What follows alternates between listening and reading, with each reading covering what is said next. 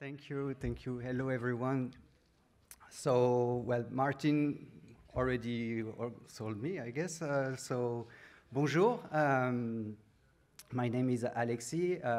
You can guess from my accent that I'm French. I'm CTO at Numberly. I've been around open source for quite a while now. I'm a maintainer of MKDocs, in case some of you know about it. And I've heard that Tom Christie is a participant of EuroPython.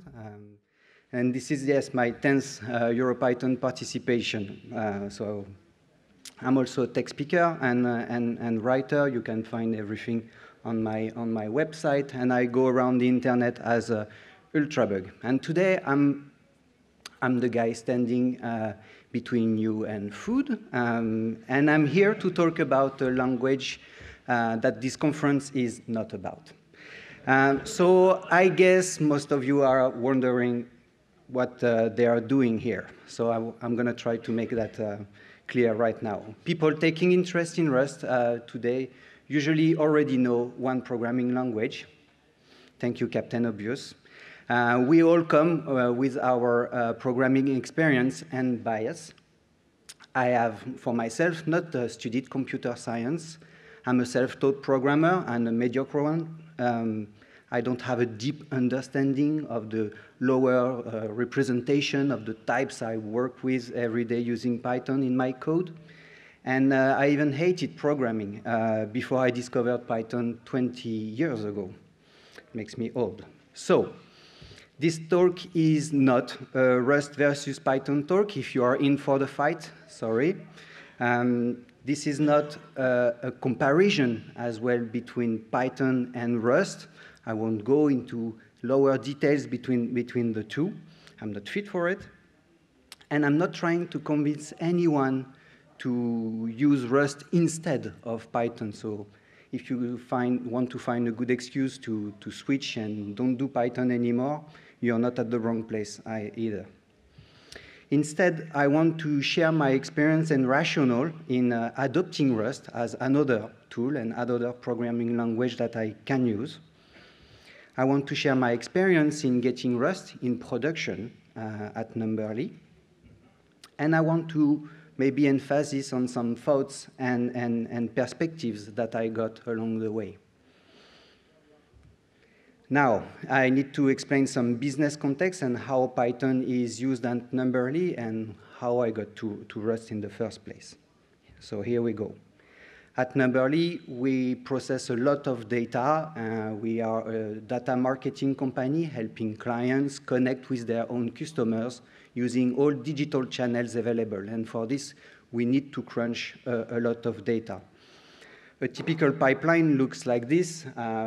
We have three, let's say, Python applications that we will call Python data processors that will get some data out, some Kafka topics. So some raw data that is coming is read by three different Python applications that will then have to enrich this data, meaning that I'm taking some raw data, I'm going to issue some query to a remote database, a NoSQL one that is ScyllaDB in our case, and then I get some new data in, I add it to the raw data, and I put the result back into a dedicated topic in Kafka.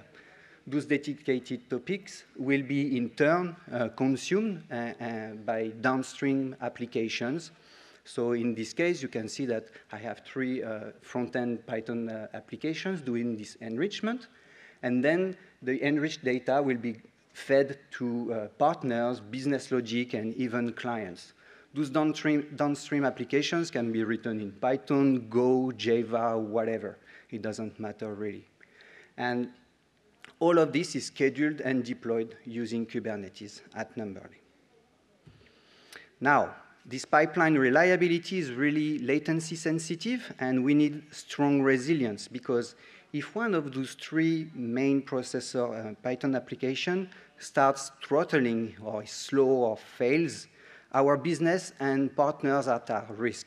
In the worst case scenario, we lose money or our partners do. And we get angry clients, and nobody wants angry clients, right? So we need to trust those Python applications with our lives. At some point, we were faced with the challenge to actually rewrite the business logic around those three Python applications so that we could make them into one. So this redesign thinking had to happen, and it got me thinking quite hard, maybe a little too bold, because I wanted to approach this challenge differently. The go-to decision would just have been to merge those three Python applications into one bigger Python application, right? But I was following Rust and Rust maturation for a while, and at that time, I started to have the feeling that the language, as well as its ecosystem, were mature enough for a spin. Plus, their marketing motto speaks to the marketer inside of me, empowering everyone to build reliable and efficient software. Everyone, well, I felt included, so maybe it could be me.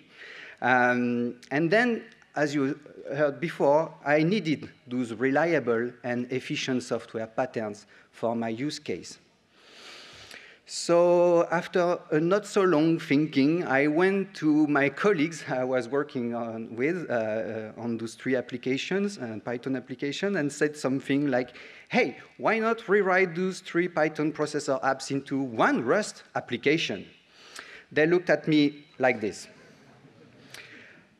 I don't blame them, even if for a while I almost lost my CTO badge because of this. But I don't blame them because those three Python applications, they were up and running for almost 5 years or something. They were battle-tested. We actually did trust them with our own lives. So we knew them by heart. They were very, very, very good. So instead of having a blunt sentence like this, I figured out that I needed to explain my motivation and the rationale that got me there and got me to engage with Rust instead of Python for this use case. So Python is usually the first language you learn even at school today, and this is amazing to me at least. And it's probably due to its popularity and accessibility and wide range of use cases. So you can use Python for almost everything. And I always have been amazed by this batteries included philosophy, and that you feel very, very fast when you start using Python. And it advertised itself as a general purpose programming language. Python does fit indeed a lot of use cases at Numberly in a wide range of use cases. It did fit my processor pipeline use case very well and for a long time, and coped with this growth without a glitch. Over the 5 years, it almost tripled in scale without a glitch. So I want to emphasize something very important right now. Python was fast enough to handle those pipelines at scale. That means that I did not choose Rust to be faster. And I agree with Brett Cannon. I don't know if you know this blog post of his, and a lot of us are talking about him today, I see, and that's great. And I agree with him when he says that selecting a programming language can be a form of premature optimization. And so I want to out this. I did not go for Rust to be faster. And I know a lot of people take interest in Rust because it's supposed to be, oh my God, fast, out of the box. But coming from Python, I think it could be a mistake. And at least I don't find it to be the right angle to approach Rust. Because Rust advertises itself as being efficient, not fast, which is not the same to me. Because the fast meanings vary depending on your objective, context, and experience. Let's look at it. Is it fast to develop in Rust? No way it can be faster to develop in Rust than in Python. I've been doing Python for 15 years. So I want to jump into the Rust ship to develop faster. Is it fast to prototype using Python? Of course not. The code must be complete to run and correct as well to run. So you just can't Python it or just run the simple command and see what happens. That does not exist. Is it fast to process data? Well, Karim just before me said that yes. So of course, maybe, prove it. That's a fair assumption. But at least I know that Python was fast enough in my case. Is it fast to cover all failure cases? Yeah, this is built in the language syntax. It's a really interesting feature. Is it fast to maintain? Well, in our case, nobody else at Numberly were doing Rust anyway, so I would be the only one maintaining this, and I'm not that fast, so I'm not sure. Type checking helps and typing helps, but in our case, no. So in summary, going for Rust will mean that I will be slower. So why would I want to lose time? In one word, innovation. Because innovation cannot exist if you don't accept to lose time. The question is to know when and on what project. Rust makes promises and advertises something else than efficiency, reliability. So I thought that what makes me slow can make me stronger. Why would it make me stronger? Because Rust has some low-level paradigms, such as ownership, borrowing, and lifetimes. At least if it compiles, it's supposed to be safe. It has strong type safety. It makes the code predictable, maybe more readable in some cases, and maybe more maintainable in the long run. The compiler and the Rust compiler is an actual friend of yours when interacting with Rust and trying to figure out what you are doing wrong. It's still better than random Python exceptions. The dependency management in the cargo toml is just a joy. The first time I encountered it, I couldn't believe my eyes versus the requirements txt, sorry, in French, in English. Mess. I know the PyProject toml initiative goes the right way, and I'm happy about it for Python. It has some exhaustive pattern matching. This one is a lifesaver because it brings you confidence that you will not be forgetting a special case. And it has some error management primitives with the resulting nums, which allows you right in the syntax of your code to properly handle failure. And that's pretty interesting as well. At least that's some nice promises that you can try to take for a spin.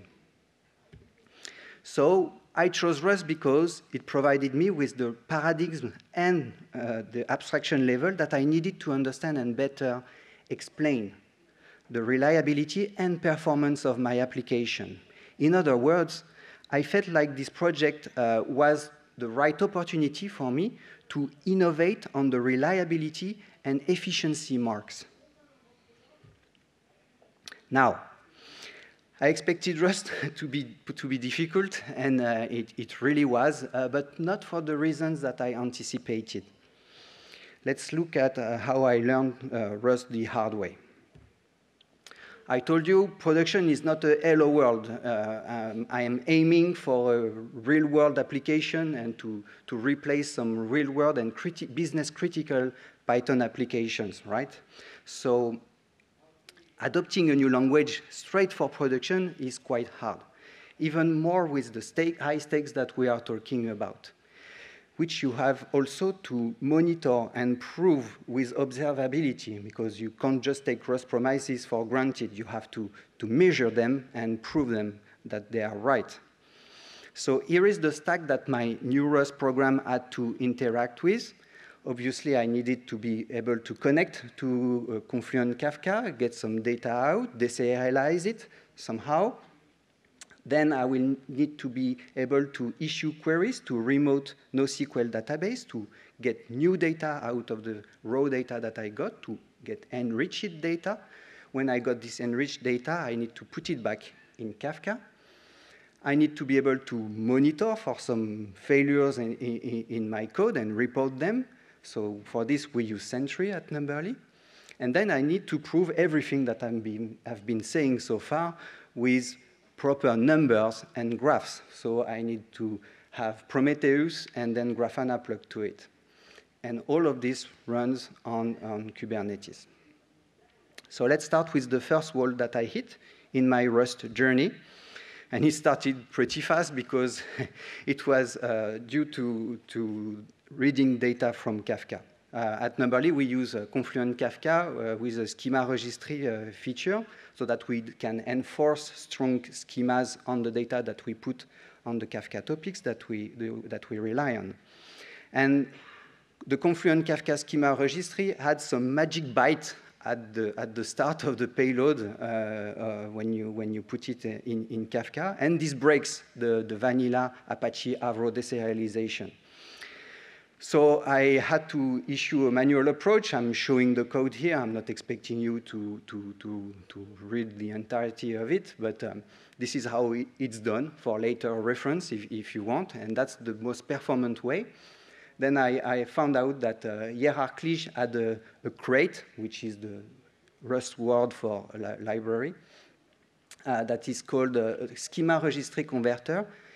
We worked together on making sure that using his crate didn't hit performance on reading and the Kafka payload. So now it's available, and if you ever have to do it, use his crate. It's great. So thank you, Erhard. So I was able to read data from Kafka. Now I need to deserialize it using Avro. And then again, it was broken. I couldn't deserialize the data that I was now able to read. And at this time, there was no appointed maintainer in the Apache Avro organization, at least for Rust. You are new in this programming language, right? So I blamed myself for days before I even thought about opening the Apache Avro Rust source code and have a look at it. But I finally did, and to my own surprise, it was actually broken. So for our complex schemas, the official Apache Avro Rust library was not working, and it was broken. I opened it some Jira for this, and I actually contributed the fixes to the library, which got merged a few months later by the newly appointed maintainer, Martin. So thank you, Martin. I must admit that I felt like being the only person on Earth using Avro Rust in production, which was a weird feeling in that path. But once it's working, though, it's working amazing. And the first gratification I got from it is to actually see the effects of the Rust compiler optimization. So when you just wrangle with the code, you run in debug mode so that it's faster to build and to iterate. And then when you start getting serious, you just build your code using the release mode. They should have called it serious mode. And then it had some nice optimization. And this kind of optimization got my P50 latency down from something like 600 microseconds to deserialize one message down to almost 70 milliseconds, microseconds. So it's pretty interesting. It allowed me as well to prove that Avro deserialization is actually faster than deserializing JSON, at least in our complex schema use cases, which was something that was expected by a colleague of mine, and that I could finally prove here. Now, experimenting requires tangible evidence of the impacts of what you're doing, and that's why I'll always set up and use Prometheus to meter everything right from the start of my iterating on an application. And a great learning that I wanted to share here is to fine-tune your histograms, buckets, because the default ones are usually not what you are wanting. So you have to know what you want to measure and to have an expectation on the latency range of what you are measuring. In my case, I expect a ScyllaDB insert, so in a remote database. I expect this latency to vary from 5 microseconds to up to 15 seconds, which is the maximal time I would set on the server. This is how it's done in Rust as well. It's once again it's here for reference, but you basically start a timer, issue your query. In the case that this query went OK, you can observe the duration, meaning you can store the result and the latency for Prometheus to scrap later. If it did not work, I don't want to pollute my matrix, so I just drop the timer and don't register it. So this was great. Now, once you have the matrix, you need to observe your code with Grafana. That's what we use at Numberly. And this is true as well for Python. It's not particularly related to Rust in this case. Graph all the things, really, but do it right. Make sure you graph query, throughput, rates, the occurrences of some things, and know the difference between an occurrence and graphing an occurrence and a rate. Make sure that you also have strong details about your errors, Kubernetes pod memory, whatnot. One thing interesting is that the Grafana folks wrote a blog about graphing properly histograms, which is not as straightforward as it looks. So I've put a link to this because this is something that can have good impacts on the data and insights that you get from what you are graphing. So this is how it's done.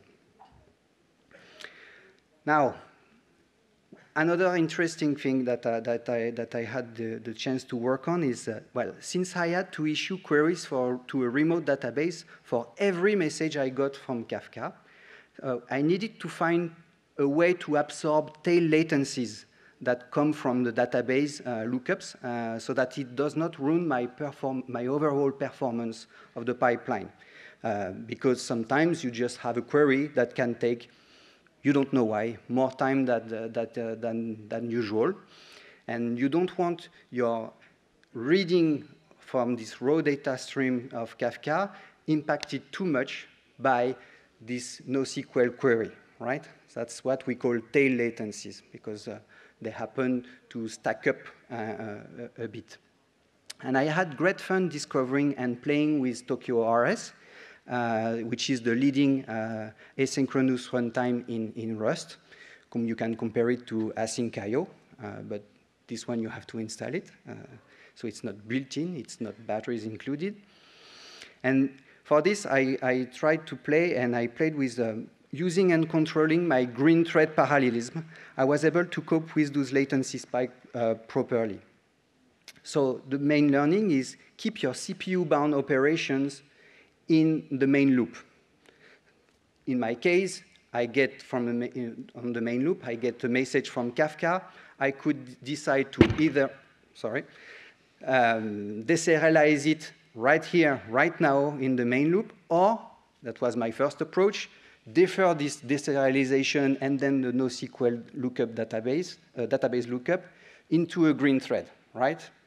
But actually, deferring a CPU-bound operation to a green thread has pretty bad performance implications. So use green threads when I/O is required and wait as much as you can to defer these I/O-bound operations to those green threads, and then allow some parallelism and control it within your code. A good demonstration with graphs, since I have numbers. Here you can see that at some point in time, the ScyllaDB servers had some latency spikes. The select and insert statements latency went up by a factor of 16, which is not something that you want. This is the graph of my green thread parallelism, which I also graph, as you understand. So what it means is that since my queries were slower to the remote database, I was starting to have more green threads stacking up and waiting at the same time. Some of them were still very, very fast, but some of them, because of tail latency, were slowing down.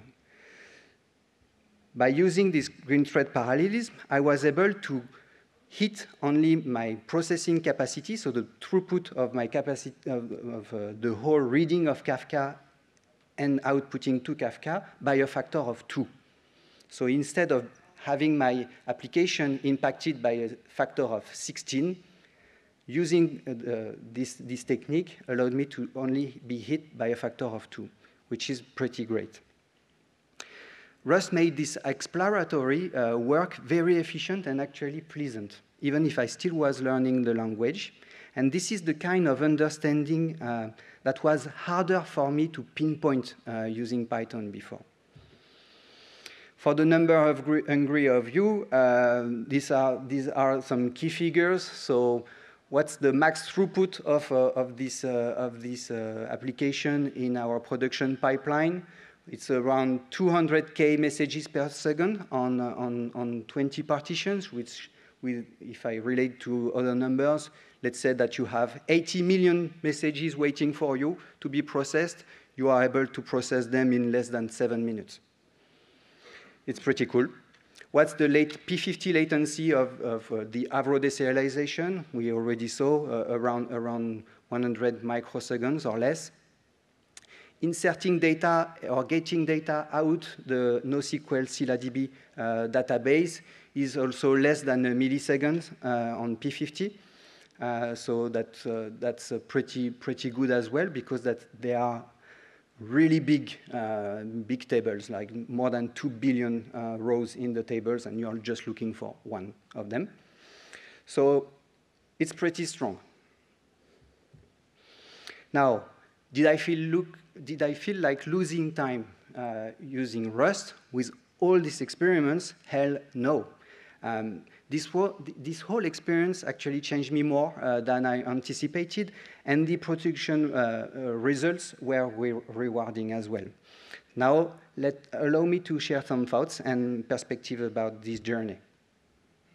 So while Rust is usually not an entrance programming language, I feel like, and maybe you feel too, that it's less intimidating than C or C++. I wouldn't have taken the chance on C or C++ myself. And that's thanks to in syntax, which is quite easy actually to understand coming from Python, because of this great level of abstraction. Okay, it makes you feel like a programming language that you could adopt, at least. Python plays very well with Rust, and Arthur showed us earlier this morning how. So thank you, Arthur, for this. And that way you can benefit from both worlds, as advertised by Brett Cannon and Karim before me. Beware, though, Rust being appealing to Pythonistas does not mean that it is an accessible language. Easy to adopt does not mean accessible. You should expect your Rust journey to be difficult. As a general purpose programming language, Python was thought to be accessible and easy to use, and I guess and I hope that you all agree that it is. And losing all those batteries included is really, really hard at first. You feel like struggling for even basic things. The best example that comes to my mind is base 64, right? You need to base 64 some string, and you just have to install a separate lib in Rust, whereas you didn't think about it in Python, right? Now, Rust's reputation of a systems programming language is not so wrong when it comes to understanding the internals of your computer. In that perspective, Rust sets higher expectation on you as a developer and on your design decisions, I have experimented and showed you before. But that means that you also get the chance to understand the benefits and the drawbacks of certain implementations. And I learned a lot doing that, and I'm grateful that I could. Now, the Rust bureaucracy forces you to learn and care about those lower details. It can be devastating. I had some bad bad hours. Feeling bad about myself, yeah. But yeah, you learn a lot and benefit from the optimizations that comes with it afterwards. So in the long term, it's a long-term investment. If you're in for the short term, maybe not, or you're just better than me, so, which is a high probability as well. The best example that I have in this is handling integers, right? In Python, you just set a variable, you set it to an integer like 2, and then later in your code, this 2 can transform into 115 billions. And you don't have to, and you don't care, right? This won't happen in Rust. You have to know in the first place that this integer can grow so big. If you don't, bad things will happen. In the best case scenario, the compiler will just tell you. So you have to account for this. The Python interpreter promoting this integer for you does not exist. You will inherently then be slower coding Python than Rust. Slower plus harder means that there's a bargain in using Rust coming from Python, I think. And this bargain can actually be beneficial if you have a clear picture of what you're looking for. Paradigms such as ownership, borrowing, lifetimes, and the result option syntax, they are mind-blowing. Once you start taking interest in them and start understanding with them, after struggling with them, you start getting it, but just try to picture it. I mean, being able, right in the syntax, to express whether something went okay or failed, or if that variable is either something or nothing, right from the syntax, no try except anymore, right? It really changed my perception of the code that I write. So Rust is strict so that you can go to sleep without the fear that some random thing that you failed to cover or just forgot about will break loose in the middle of the night, and that your on-call guy will just phone you at 3 a.m. in the morning. That's better than those random Python exceptions that I hope you didn't live through. I had. So I had this strange feeling as I went by writing and struggling in writing this application, because even if it was harder for me than coding Python, and I was really feeling uncertain about myself, I was actually feeling very confident in the software that I was writing. And that's a subtle difference. That's a really strange feeling. So this self-development mindset and experience brings confidence. Now, I won't stress enough to reflect on the fast meanings. Don't board the Rust ship just for speed. Reflect on those old meanings about the word fast. It's not a silver bullet. Listen to Brett Cannon.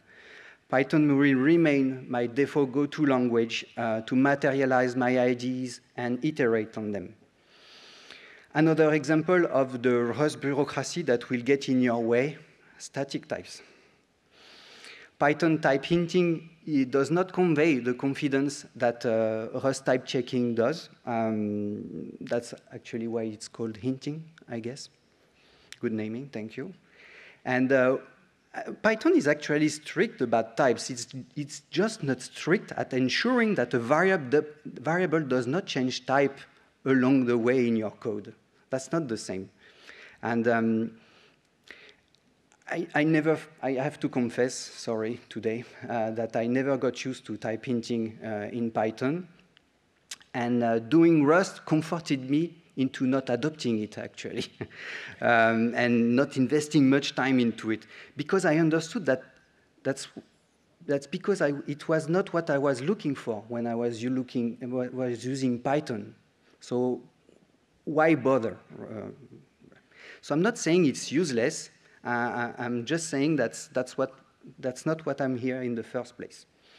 So I feel better with myself with it. And Rust is super strict about it, and to my surprise, I find it reassuring when I need it for certain applications. So if I feel that my project requires those strict paradigms and bureaucracy and will benefit from it in the long run, then I can consider using Rust. And then, when I can consider it, I apply the Rust bargain that I explained to you with my colleagues to decide. So remember, efficient does not mean fast, or does not convey all the meanings of the word fast. Now, the Python community is a living joy and a great example of diversity, humility, and inclusion. I'm proud that a general-purpose language such as Python turned out to create such an amazing and inclusive community. That's what EuroPython is actually to me, and that's why Martin said that I've been around for quite a while. And that's why I'm happy and proud to be part of it. I don't know the Rust community as well as I do Python, but from my experience, I found it less used to bring in new people without overwhelming them with low-level details that they don't need at the time of their own journey. So I wish the Rust community takes inspirations from the Python's one and follow its path. Now, with not some random thoughts, Rust changed me more than I anticipated. Using Rust in production forced me to develop new reflexes that I apply to my daily Python. I still don't use type hinting that much, but I care more about my variable types, lifetime, and scope than before. One thing did not change. I'm still a mediocre programmer in Python and now in Rust, and I'm still fine with it. I don't care if my Rust is not as idiomatic as a real Rustacean, because I have the confidence that at least it's safe. I don't care that I don't master every feature of the language I use. I don't feel like I know and master every feature in Python already anyway. Are you using yourself all the Python features? Well, guess what? You don't have to use every Rust feature either. Rust is not the silver bullet. Python is more, in my opinion, and at least it's intended to. And now that I understand for myself where I can benefit from the Rust bureaucracy, I consider using it, else Python is just great. Now, every upstart language takes inspiration from the existing ones. That was true for Python when it was an upstart language, which is not anymore. And it's also true for Rust. But the other way around is possible too, I hope. In that regard, I wish Python tooling experience were better and took inspiration from Rust. Karim told us before about cargo. And I wished some cargo-like tool existed for Python. We could do some, so I imagine it would be named PyKG, something. So you want to create a new project and have a predetermined scaffolding and working example of a Python, how it's supposed to be with your requirements txt or PyProject.toml, sorry, today, already set up for you. PyKG new project name, thank you. Just like in cargo. You want to have a new library installed on your project. In Rust, you do cargo add the crate name, and I wish we could do the same using the same tool, actually, instead of having to switch to pip. I wish there was a clear and embedded no-brainer reformatting instead of having to install black. So just straight from the language tooling. And I wish the equivalent of Cargo Clippy, which it's an amazing tool. It just analyzes your code and tells you what you could do better, detect anti-patterns, and just propose you to fix it for you and explain to you why doing this could be turned or made better by doing this another way. It's pretty amazing, and I wish something similar when we were embedded in the default Python tooling. Once again, recent work on PyProject TOML and the Python interpreter hinting are going the right way, and I'm happy about it. So it felt like taking the good in my Rust journey and bring it back to my daily Python made me a better Pythonista. I hope this talk was informative and gave you some interesting perspectives. Let's keep in touch. I'll be happy to answer your questions and see you around during the conference. Thank you very much for being here.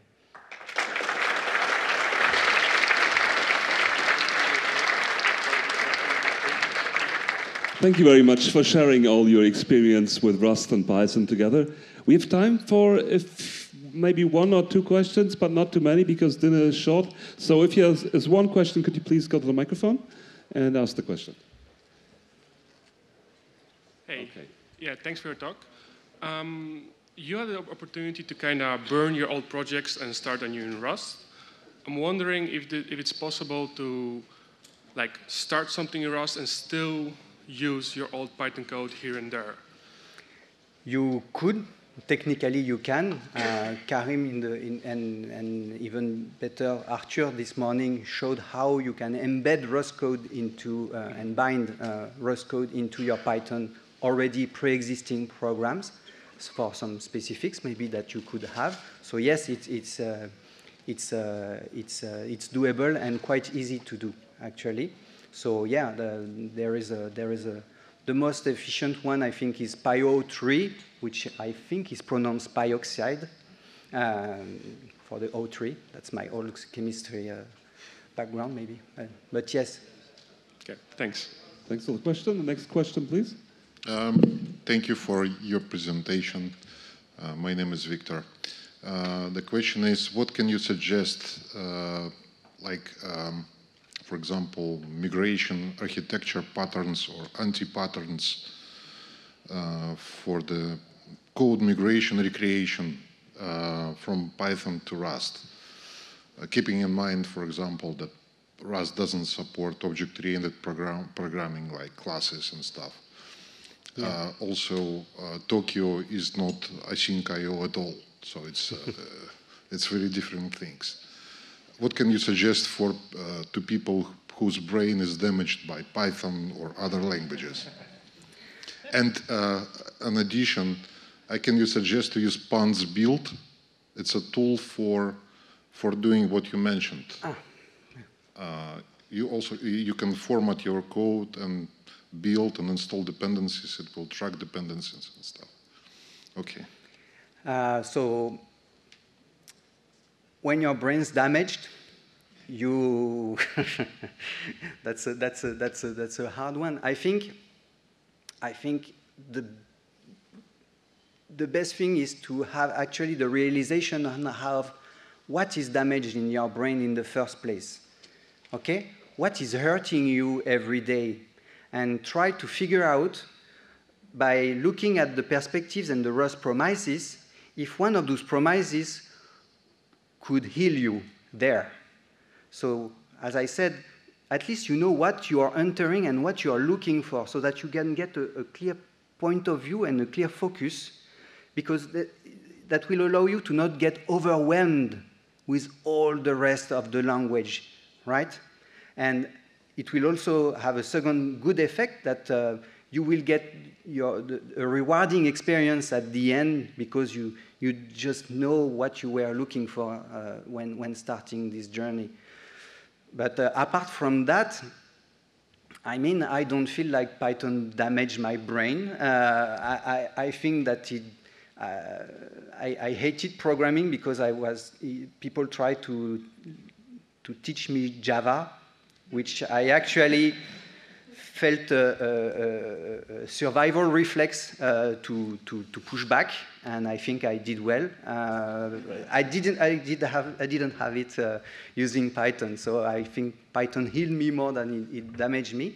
But I think, yeah, the paradigms of Rust, trying at least to understand them, even if you don't plan to use Rust every day, is really interesting, because that's some pivot that will help you, I think, see your code and approach code differently. And maybe you can find the right use case for you later. Thank you very much for that question. We have time for one more, please. Hi, thanks. Yeah, Hi. so I've been programming Rust for about a week. One of the things that I find most difficult to get my head around is lifetimes. And just at the end of the talk, you said that thinking about lifetimes has changed the way you think about lifetimes in Python. Just wondering, could you say a bit more about that? Yeah, lifetimes I still struggle with it, and even more with the actual lifetime syntax in Rust, which is not mind-blowing, but brain-damaging, actually, Victor. That being said, I care about it in the sense that Python is very lax in how you can pass or not a reference to a variable in your code. So sometimes you just ask yourself, hey, in my Python function signature, should I just pass this variable along all the way, right, or not? Or should I make it mutable, unmutable somehow? So maybe I will consider using another data model or internal data model. Rust doesn't have all this kind of mess, right, because of the borrowing logic.